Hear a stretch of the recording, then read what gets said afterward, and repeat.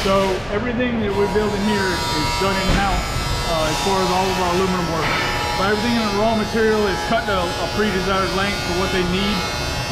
There's fixtures and jigs that set up on these benches. You see some of these blue fixtures, purple fixtures here.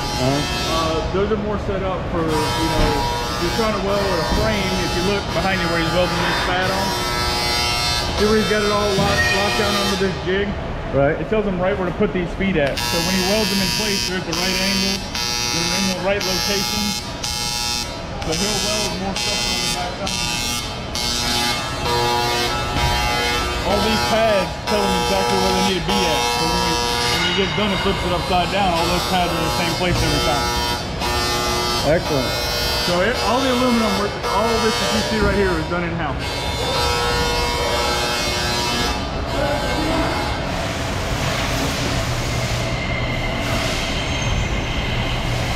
So there's multiple stations. Some guys are only tacking stuff into jigs, and other guys are welding them all the way out. So you get it all tacked together, it holds it a lot tighter, and you can go around and put all your welds in, make it really pretty.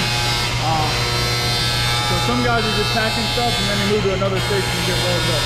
Okay. Other guys are just in a weld booth. I got you.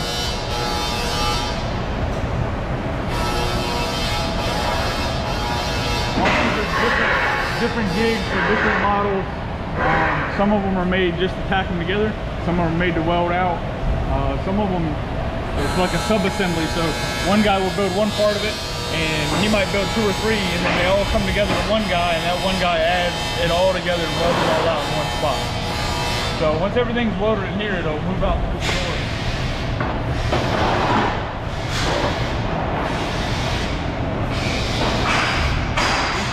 Scenarios where I was telling you that one guy might be, he's obviously just welding all these legs together, and you see it on the table here, he's just tacking all these legs together that come here.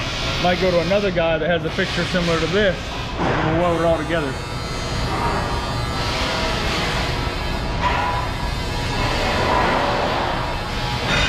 Once everything's welded and QC'd, it'll come down to this end of the building. It'll actually go through that door right there, and it'll get prepped for powder coating. There's a few processes that it has to go through.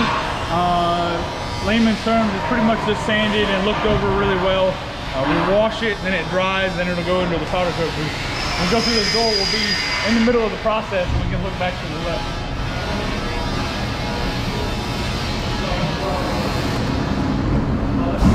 See all of it. So when they come in the door down here, all these are ready to be powder coated already. They'll get washed, prepped, they'll come down this way, they'll get dried. We utilize this room some for some drying. Sometimes we got to preheat, which there's an oven on the other side of the powder coat booth. This booth here is just to apply the powder. You can really feel that air getting out here. It's just enough air not to disturb the paint, but it's enough air to keep it all separated. That thumping that you hear is the filter spinning itself back out again. You can look at the excess dust. At the end of the day, they'll just clean that up. Wow.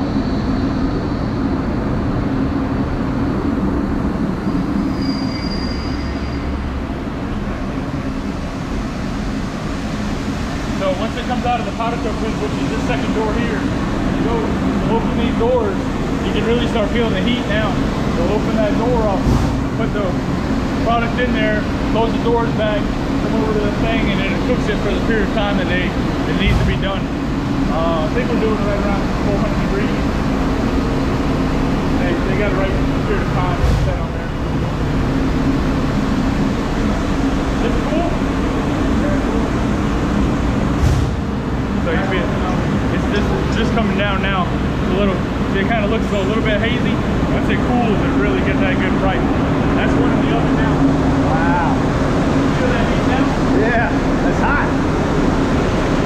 How hot's that get? I think it's about 400 degrees. Wow. Somewhere around 400. And look how glossy it is. Yeah, I can see it from here. You get some spraying that where we can look at it, and it's like a chalky texture. It's a real chalky looking texture. It's not really glossy and shiny until it gets baked on. It almost turns into like a liquid glass. Yeah, I can see that. Yeah, don't touch that.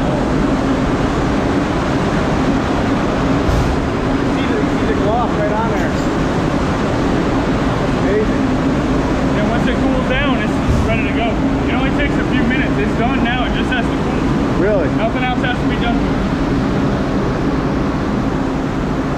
Other stuff that they assemble, whether it's got, you know, these hinges and stuff, they're gonna put nylon bushings in it.